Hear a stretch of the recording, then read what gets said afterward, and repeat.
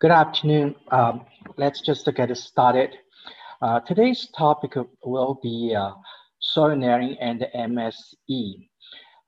We will discuss four things.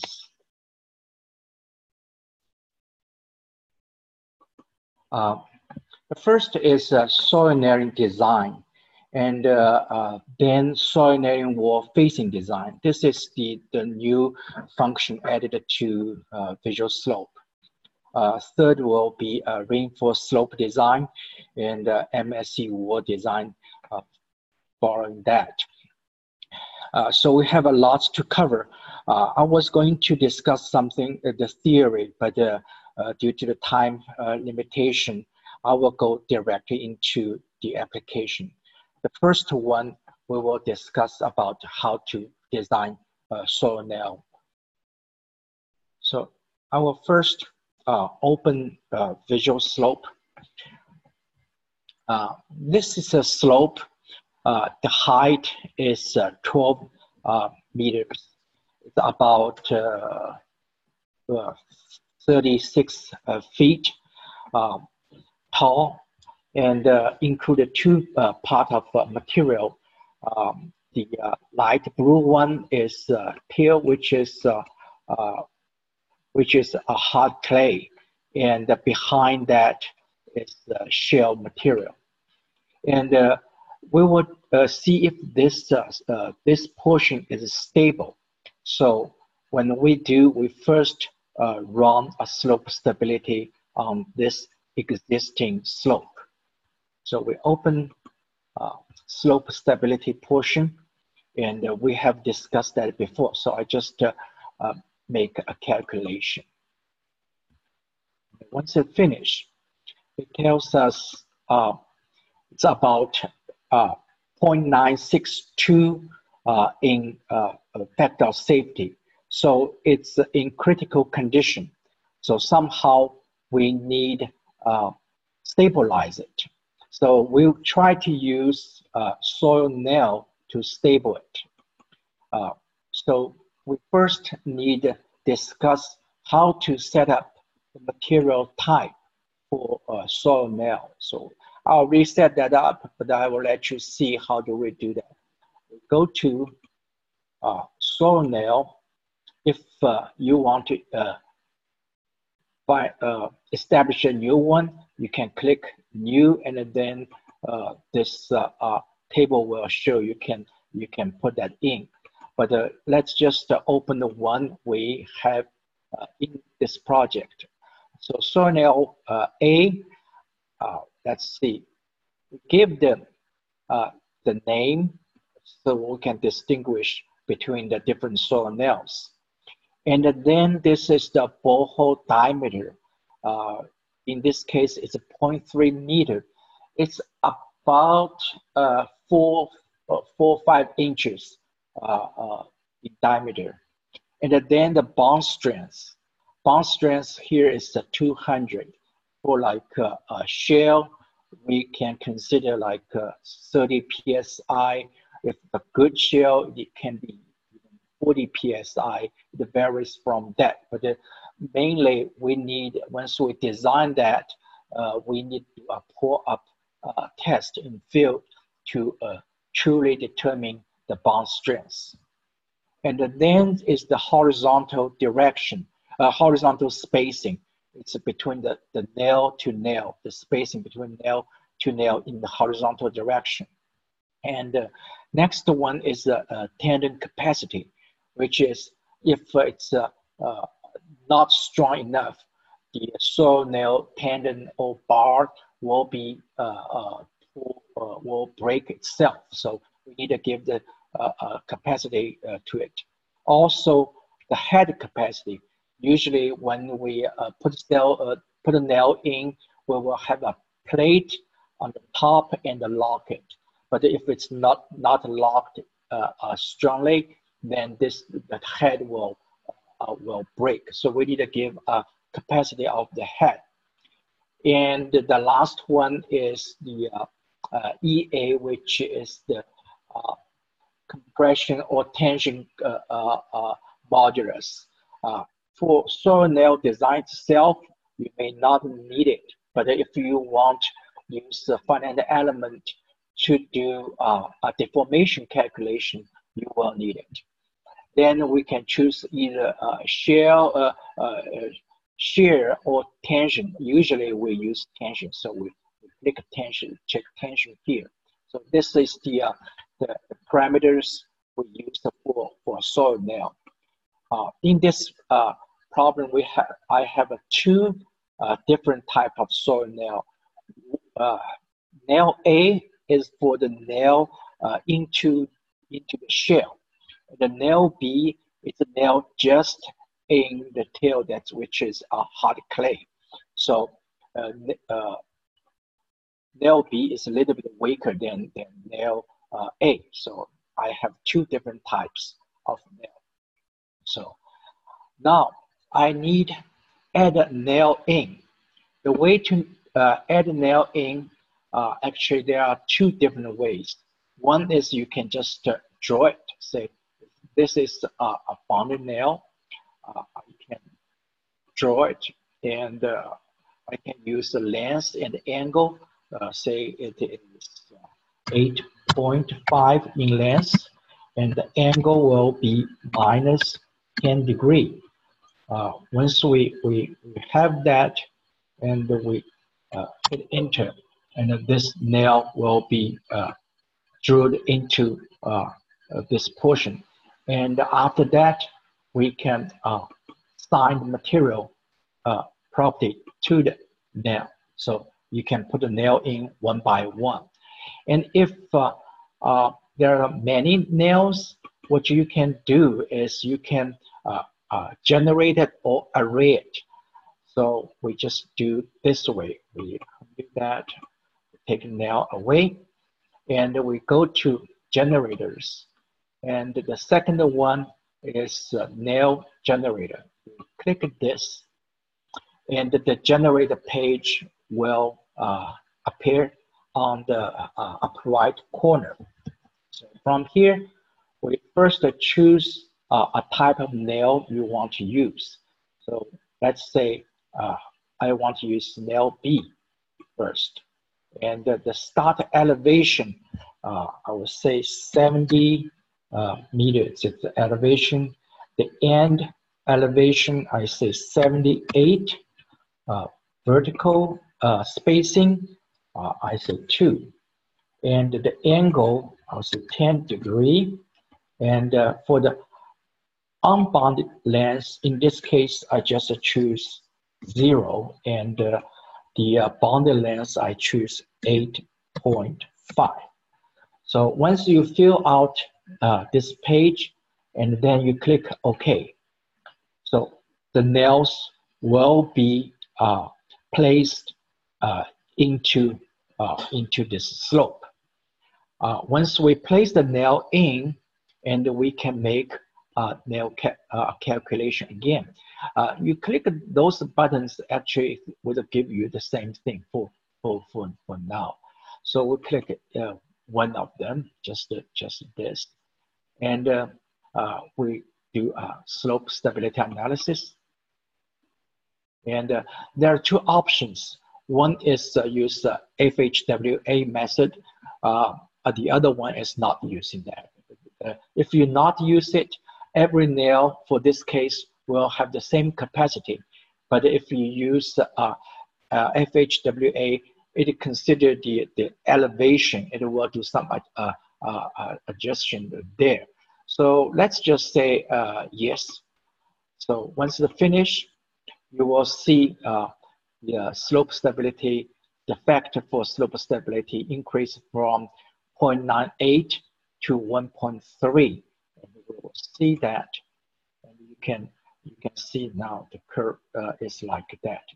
And you will find the soil nail actually is the capacity for a soil nail is not a constant. It is gradually developed. And then to a point, it will check if it's exceed the strength of the tendon itself. If it's exceeded, then this will becomes a constant.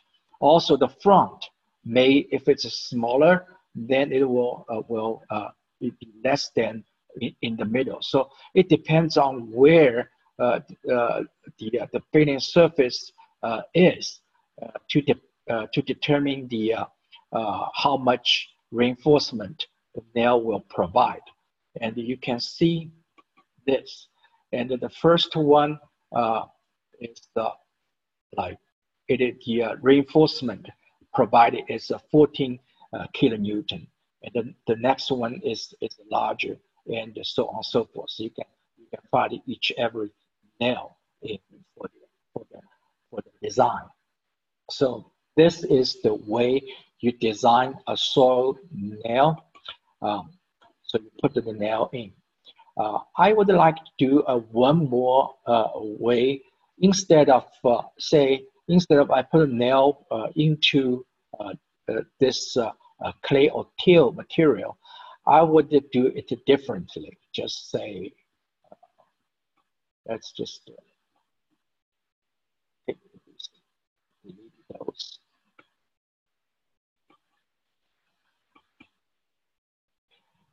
And I will add a different type of nail. So I go to the generator again, and also still use the nail generator. I will choose nail A. Nail A actually is going to the shell, which is stronger than the clay outside. So what I do the same way. The start elevation is 70 meters. And the end elevation is 78, and the vertical space is still 2 meters, and the angle is still 10 degrees. And the unbounded, this time I put 8.5, and the bounded is 4.5. So once I put that, I start to array it. And you will see that here, this section is unbounded, which is we do not need grouting it. This portion in the shell, we will grout in the field. So this is actually provide the anchor force for the slope here. So once we place the nail into this slope, we can run a slope stability analysis again. And let's say no for now. It's the same, it's your preference. And the factor safety is 1.38. And you will see the soil nail actually, the capacity increase to a certain point, it reaches the tendon capacity. And this portion is just to carry the load from this point to the surface. It will not increase or unless the head capacity is lower, then it will be depend on the head capacity. Otherwise, it will just carry the load all the way from here to this point. Okay. So we can also check the nail. We see in this case, each nail will provide 80 kilonewtons for the slope and make the slope factor safety to be 1.38. So this is the second way you can do a nailing or anchor. I would think this is more like an anchor there than nailing. The first one is more like a nailing. But with visual slope, you can do both way. Once we have that, in case we have a wall in front of nail, we need a design. So what you can do is you come here, say nail facing design, click that. Once you click that, the facing design page will up, and it will tell you the unit used in this design for the length will be in millimeters, for force will be kilonewton, and for strength will be kilopascal. But if you use an English system, you use a foot and a pound, and this will automatically change to foot and a pound, and PSF for the force, for the pressure. So now we let's do the design. And you click here, you will see there are 5 nails in different elevation. You can choose one of those or one by one. We just say we choose the one 72, the vertical elevation 72. Then it will tell you the horizontal spacing is 2 meters. And the vertical spacing is also 2 meters. The force here we saw was 80. 80 was for 1 meter per meter thickness, but actually the nail spacing is 2 meters. So we need to multiply this by 2, which is 160 kilonewtons. So we have the force there. And then we need to put the plates into the plate we choose is 20 centimeter, 200 millimeter, which is about 8 inches in 8 inches. And here we also choose 200. And here we choose 20, which is a little bit less than 1 inch in thickness. This is the front plate. If you look at the figures below, that's the plate we'll put it in. And then we need a studs. The studs is something like here.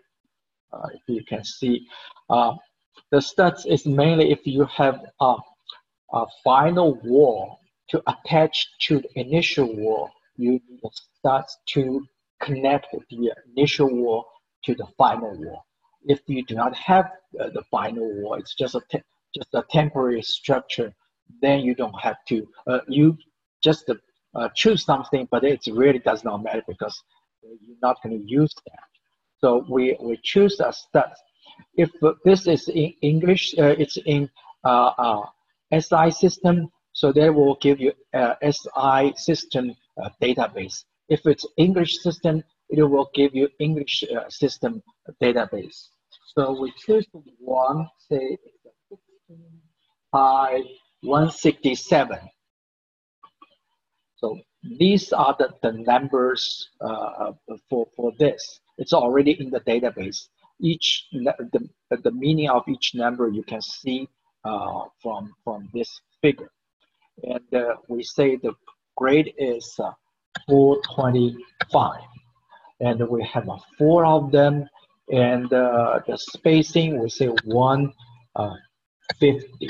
It cannot be exceeded 200 because it will be welded under the plate. It cannot exceed the size of the plate. So I just say 150. Usually in English system, we probably use like 6 inches weld that.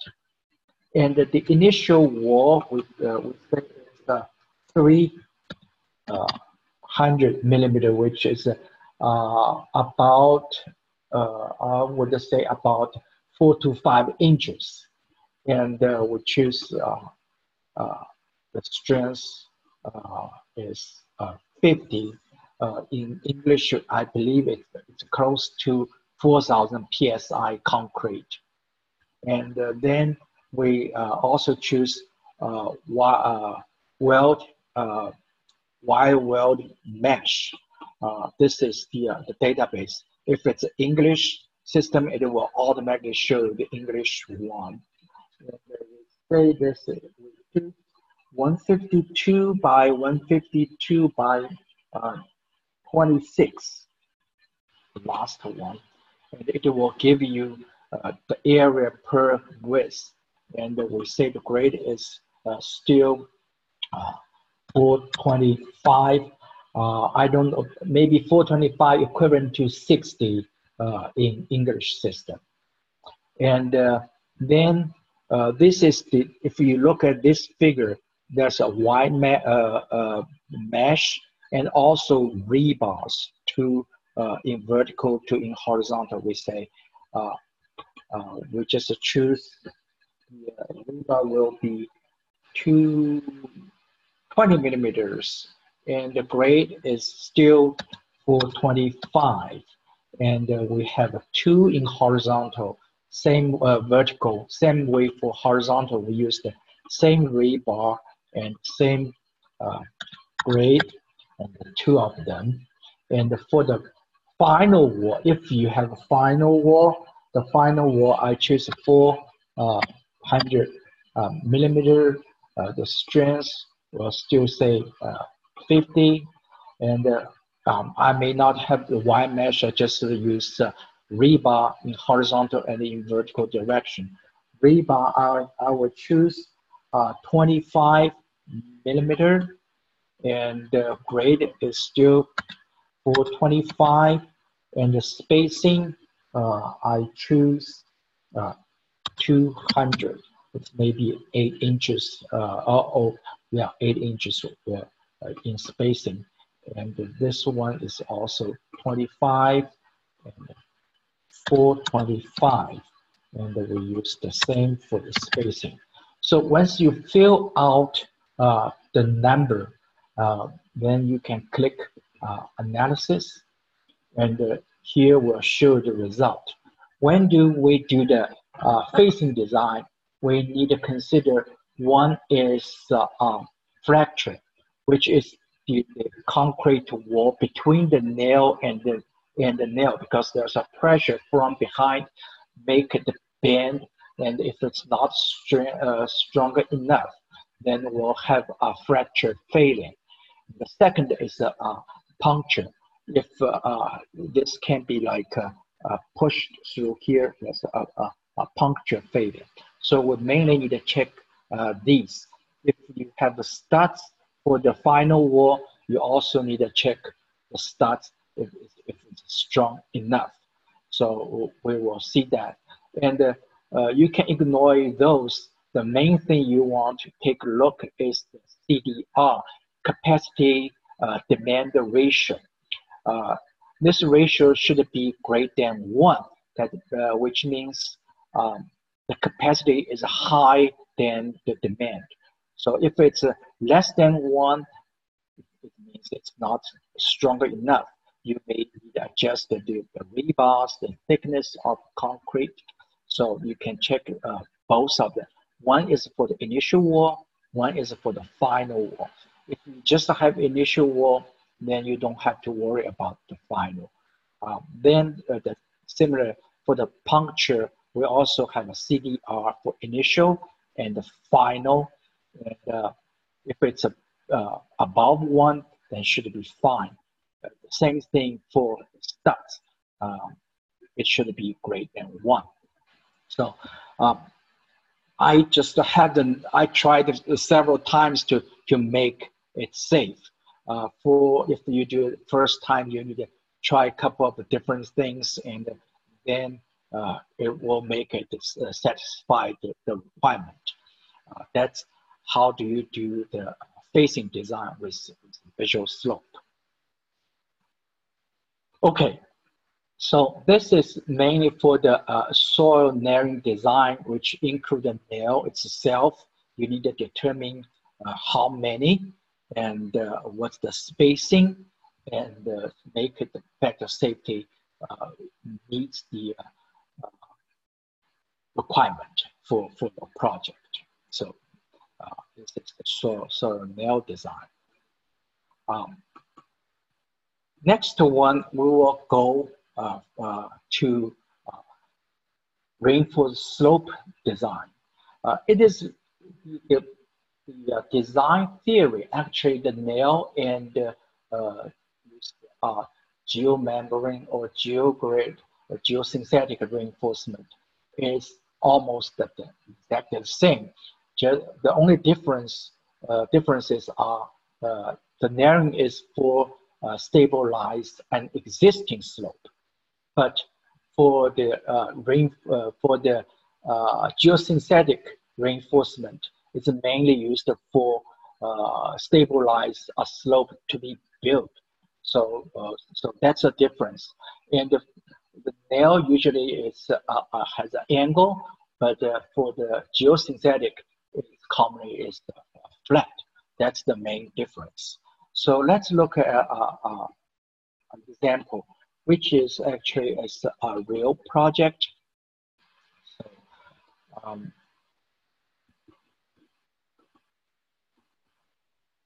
this is a slope. Here is the fill material we would put in, and this is the original existing slope. And this is for a project in West Virginia, a high school in West Virginia. They want to build a baseball field on the to fill this out, to build a baseball field on the top of that. However, there's a highway at the toe of the slope, so they cannot make the slope too flat. Otherwise, the slope will cut into the highway. So they have to make it. The ratio is 1 to 1.5 as the slope. They will use the material in the field, just use the local material to fill that. So they asked, actually I designed that, they asked if it can be done. So what I did was I first just assumed this is the slope without any reinforcement. See how stable this slope would be. So what I do is I did a slope analysis, slope stability analysis, and find it is about 0.95. So if it's self, it's not going to be stable. So we need to add some reinforcement into it. My experience is if you want to make a reinforced slope design, the initial factor safety should not be too lower than 1. If it's too low, say 0.7, 0.6, then you use the geosynthetic reinforcement may not be cost effective. You want to consider changing the fill material or do something else to make it a little bit stable before you put the reinforcement in. And the second thing, I needed to determine how long the geosynthetic would be. So first, I need to determine what type of, how large the factor safety I want to achieve. So I discussed with them, they say 1.25 will be fine.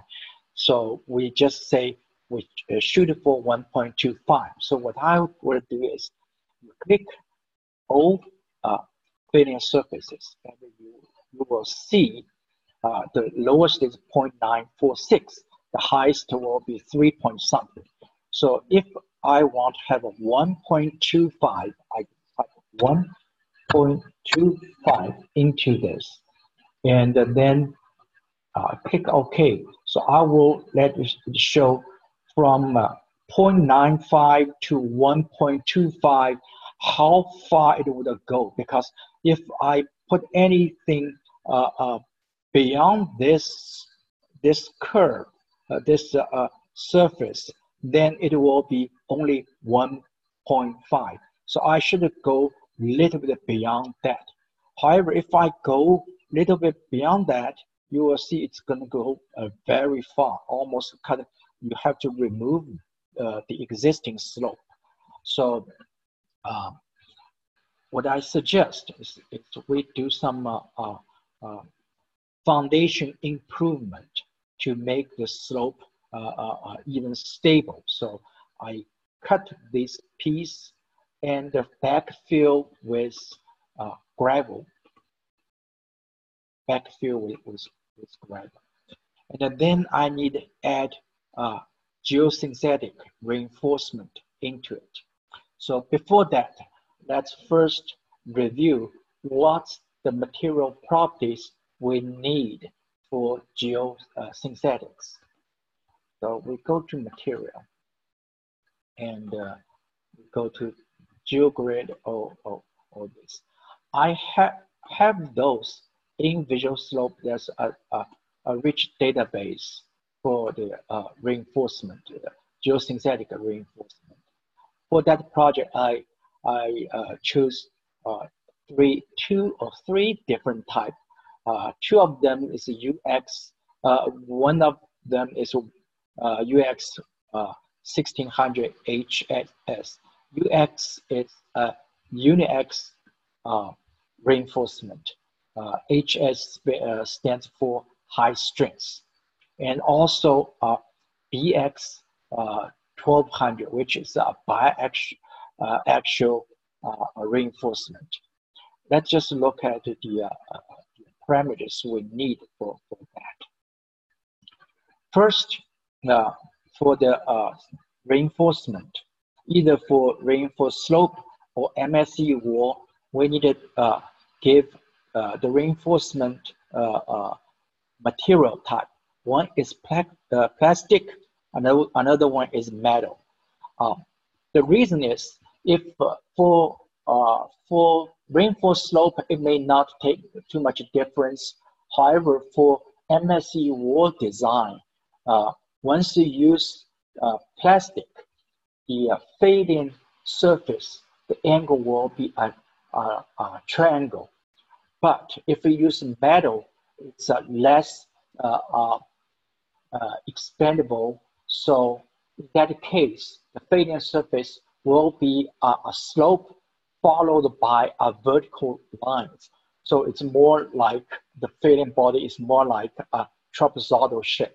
So that's the difference. You need to specify what type of material. And also for if it's a sheet or it's a strap, you need to specify that. After you specify those, you give the name and also the long-term design strength, allowable strength. So-called the long-term allowable strength is when you get a number from the manufacturer, they usually give you ultimate strength, which is much higher than the long-term allowable strength. The long-term allowable strength is the ultimate strength divided by different type of safety factors. For example, for installation, because during installation it will be damaged, so you will specify what is the installation factor safety, which might be 2.5, and then creep factor of safety, all different type of safeties. You need to divide the ultimate by all those factor of safeties to obtain the long-term allowable strength. So this is the number.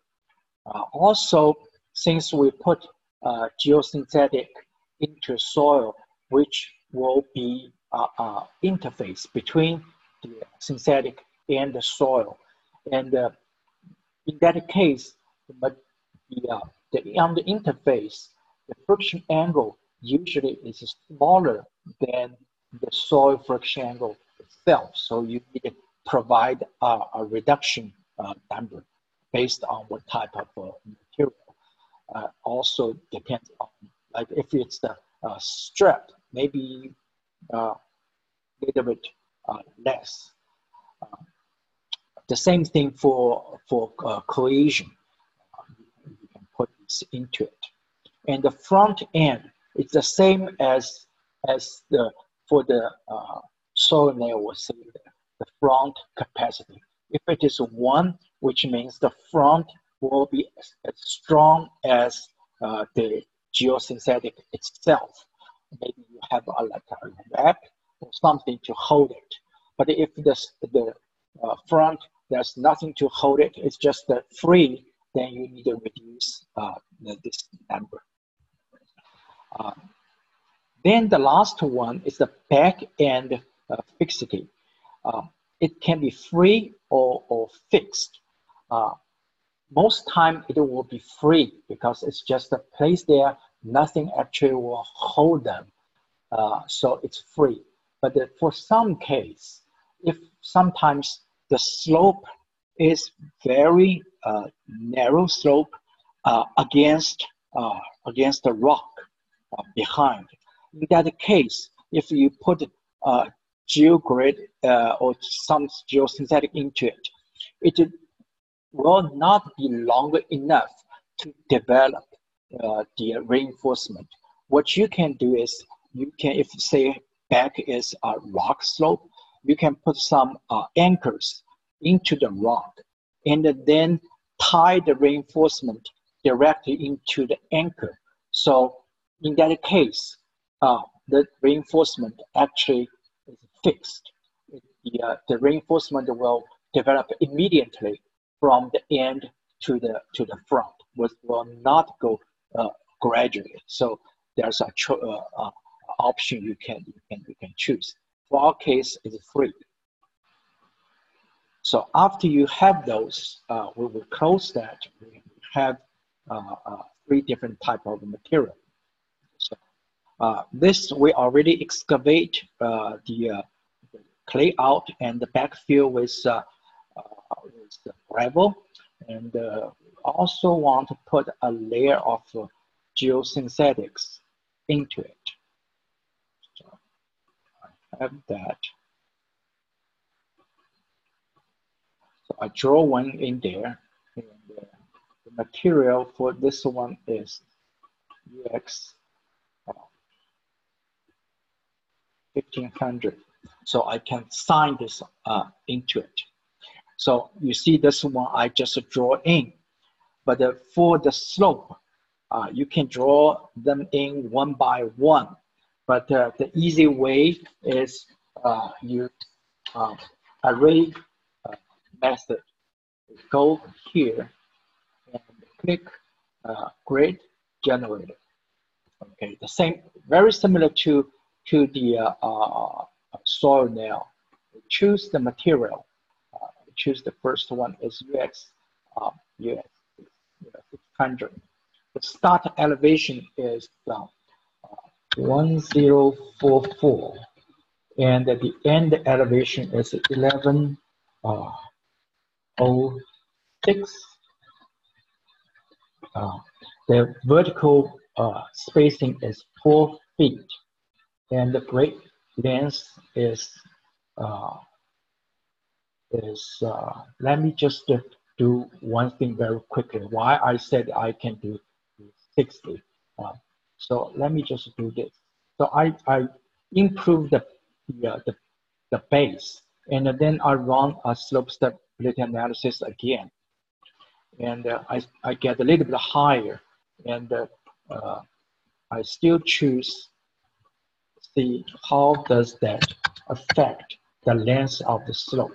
So when you do that, you will find 1.25 effect safety. The failing surface is moved forward, give me lots of room here. Before was going all the way there. So by improve this portion, actually reduce the length of the geogrid. That's the purpose I did for that. Of course, you have to try out, and then you will. So now let's go back to the put this here. This is 1044, and the top is 1106. The vertical is 4 feet. I was wrong, just tap it down. 4 feet, and this is 60 feet.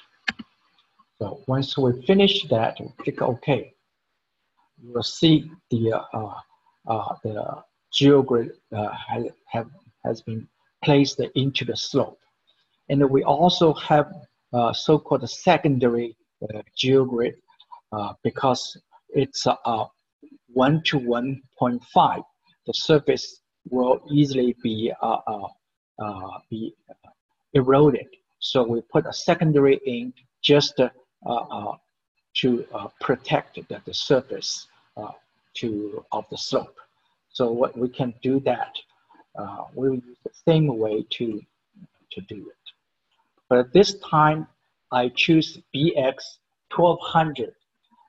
The reason is BX is by actual reinforcement. It goes both direction. So it is very short. If I choose UNEX in the field, I need to place it and for like a very short, then cut, and place very short, then cut. But if you choose biaxial one, you just need to place along the slope with the width of the row itself, so you don't have to cut. So that's why I choose BX reinforcement. The start elevation is 0, 4, 6, and 11, 06, and still 4 feet, and the length was 13 feet. It's the width of the row. So when I do that, I also place the secondary into the slope. So once you have that, you can run a slope stability again and see if we'll meet our requirement. So now it's a 1.466, so it's much higher than what we need. So that's fine. And we can see this table gives us how much force each one cut with the fading surface. A lot of them are zeros because this fading surface not touch those. Someone may ask, if there are zeros, should you put the reinforcement into it? Actually, yes, you have to. The reason is, if you do not add those in, this fading surface will actually go inside, and the factor safety will be much smaller than 1.46, just because of those reinforcement push this fading surface outward and make the factor safety be 1.4 something. So don't be fooled by those numbers. They will still need those. This is the way you design. But we also need to check one more thing for reinforced slope. We want to see if the slope will actually direct slide over the reinforcement. So what you can do is you go to this page, the third page, you click again.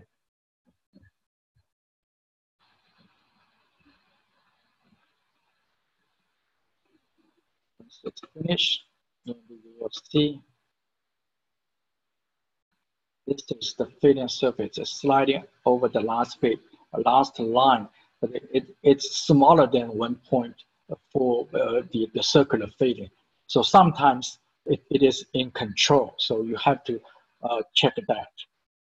And if you put all them out in the US visual slope, actually is check every line layer to see will it slide over that. So this is the check you must do. Okay, this is example for how to design a reinforced slope. And now, since we are cover many things here, so I have to move on to the next one. Next one will be, let's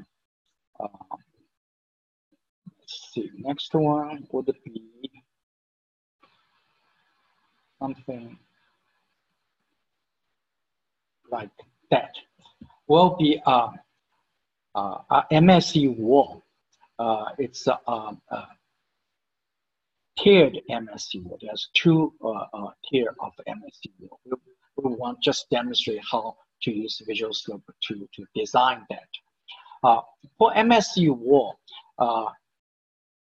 what's the difference between MSE wall and the reinforced slope?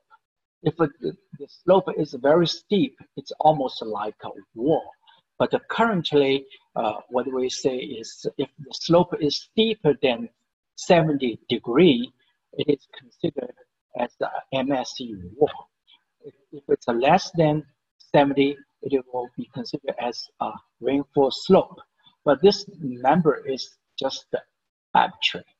And so you can, many cases, you can design an MSE wall with the method we just discussed. Use a slope stability analysis one, a reinforced slope design method. But also, there's a different methods for that. So let's go into it. So I will first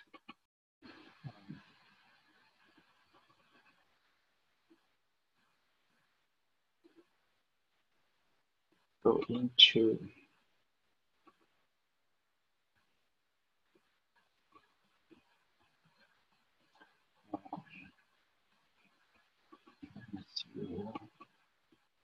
so there's nothing there, but the material I already put it in.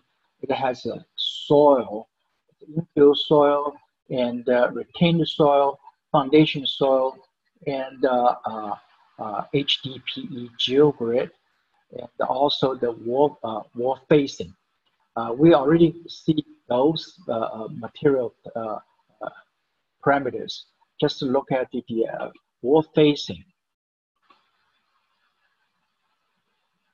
Wall unit, wall facing, what's inside of that? We need to provide the block, if it's a block height, block width, which is the depth from the front surface to the back, and the density, and the shear strength. The shear strength actually is not the block itself, but the shear strength between blocks, and the friction between the blocks, and also the setback or the angle. Usually, if for MSE wall, it's leaned a little bit, but for now like a recall wall, it's almost like a vertical wall. So this number can be put a very, very small number there. So this is the parameter we put. Actually, there's one more parameter, which is the connection between the wall facing and the reinforcement. We're not going to discuss this here. Later, if you have a project, we can discuss this in detail. Okay, so now we need to set up. The model. At the first class, we discussed a model. We'll have a drawing method, tracing method. From today, we'll see more using the generator to generate a model. So this one, we will generate it. So first, we go to generator, and we go to MSE generator. And then the generator page will show. The first one, we need to fill out some numbers. This is the wall bottom coordinate, which is in this case horizontal 18, vertical 0, and the wall height is 7.8 meters, and the front slope is 0 degree, and the back slope is 0 degree. And the back slope, if it's a 0 degree, then there's nothing need to worry. And then the reinforced zone depth.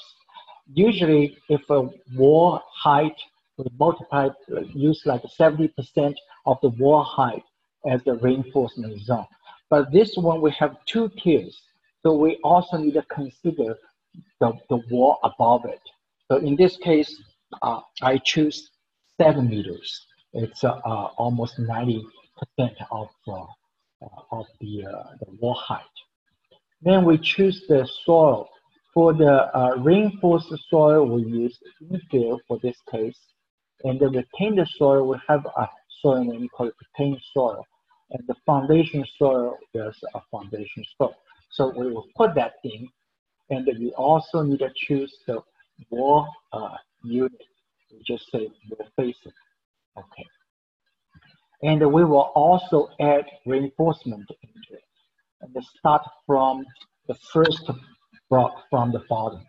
And every block we will have the reinforcement. The reinforcement length equals the reinforced zone depth. So it's also 7 meters. And then I select the reinforcement itself, HDPE. Once you have that, you click on the close button, then the wall section will automatically generate. So this is the one. Then we can continue to use the generator to generate the top one. So we'll use it again. Oh, I used the wrong one. Use this one again, and X, next X will be 21. Y will be 7.8. And the wall height is 5 meters. I will say the front angle is still 0. The back slope angle, I just say this time there's a slope behind. It's 20 feet, and it's 2 meters tall, and the reinforced zone is 4 meters. And we still use the same material for the top wall. But in this case, I will not generate the foundation because the foundation is the lower wall. So I check no foundation, and I add same reinforcement into it. However, for this case, I need to change this to 4. I still choose HDPE as the reinforcement. Then I click. I will ask you if the bottom is too high. I say no. So it will give me the another layer of wall, but I need to do some modification because some lines are not. It's going to be redundant. I just delete those lines. Make sure there's no overlap lines. So I delete those. So they are deleted. Then I just redraw them in. The reason is I want to be sure that's only, oh, I was the wrong one. I just deselect those lines. Instead, that I will zoom into this one. So I will draw those lines.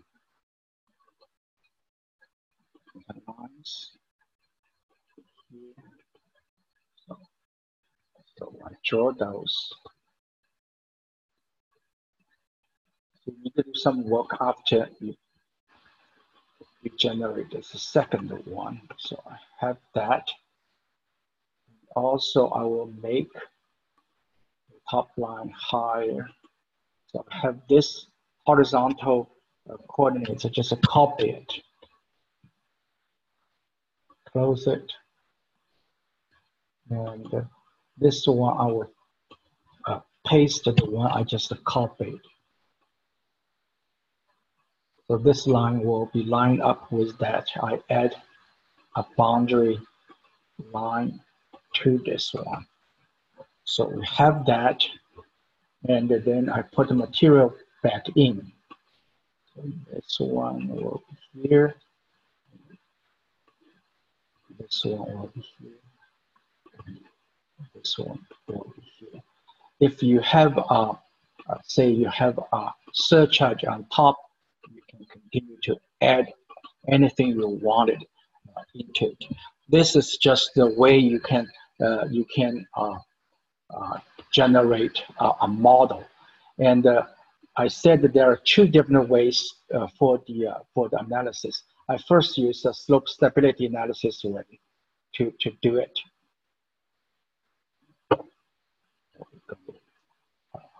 This one here.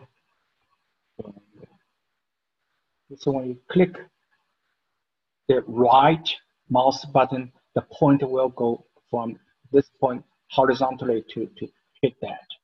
And then we go from here and here, and then you run a slope stability analysis.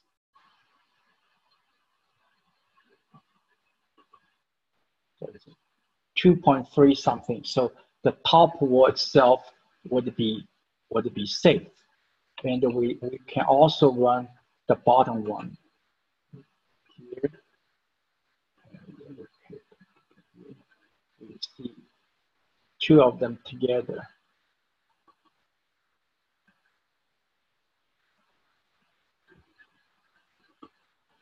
So this is a little bit lower. It's a 1.45. It may be even lower because it's already hit those points. Maybe we want to relax it a little bit.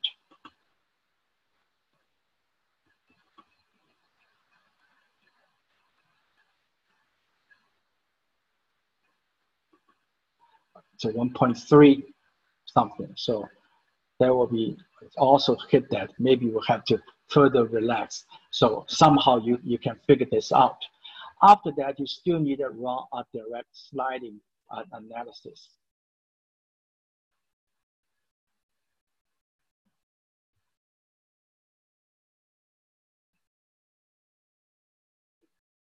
Okay.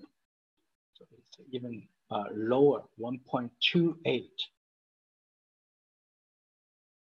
It's like that. This portion, this wedge will slide over the second layer of geosynthetics, and this will be 1.28. So this is control. This is the one way to design a MSE wall. Lots of people still use this way. The other way is actually the more formal way. Just do this. MSE wall design. So once you click this button, this page will appear, and you can see there are two tier of walls. The first one is from 0 to 7.8, and then this is the top one. You can pick one of them. Does not matter which one first. Just do the bottom one, and it will ask you for the connection data. If you set up a connection data, it will search. If you have not, you want to set it now, you can say yes, you want to set it now. Otherwise, you can say no. The program will just generate a connection data for you. So I just say no. So once you pick up a wall to do the analysis, you will see the bottom one, the wall is 0.87 in height and angle, and there is a force on the top. This actually is due to the upper wall pressure. It will automatically add that onto it. And then you choose the design method. Currently, we have two different methods. One is FHWA, another one is NCMA. We just choose FHWA for this project. We just say this is what we want to do. Once you finish that, you click analysis. It will be done instantly. This portion is called external result. External is considered the wall itself it's a rigid wall. It's just like a gravity retaining wall.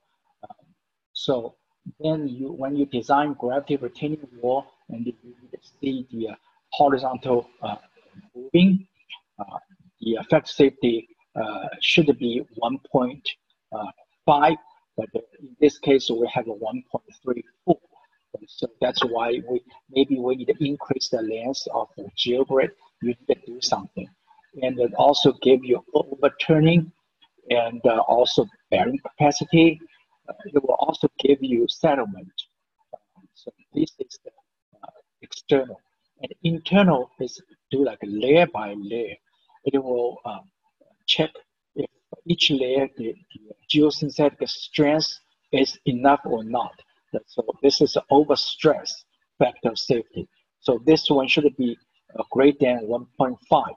We find whichever one is meeting the requirement, and also pull out factor of safety. It also meets requirement, and also sliding.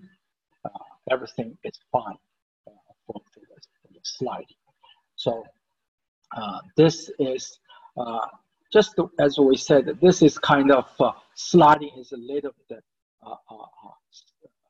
lower or external, just like the way it indicated in the previous method. The sliding is controls this design. So you have the lower wall, the same way you can do the upper wall. You choose the upper wall, and the same thing they will ask you for the permission. And for the upper wall, if we want to do a seismic, you can click a seismic. And in that case, you need to provide the acceleration, the peak acceleration, is 0.1, and say allow the deformation is 0.2 meter, and run analysis, and it will give you sliding and overturning and the bearing. But this is for seismic, so the requirement is lower. It's 1.1 instead of 1.5. The same thing for each layer. We have a factor safety for each layer. So this is the result. So you can do this like a layer by tier by tier to finish the design. So that's the second way for MSE wall design. I would suggest to use both methods, see which one give you a more critical result, try to improve. But I cannot make like a comparison which way is always more conservative. I do not have this comparison because the method is quite different based on different assumptions. You can, when you design, you can make a judgment to yourself. So we finished everything. It's kind of a lot, and I think I went very fast. I hope you get some flavor about that. And if you have questions, you're very welcome to ask now.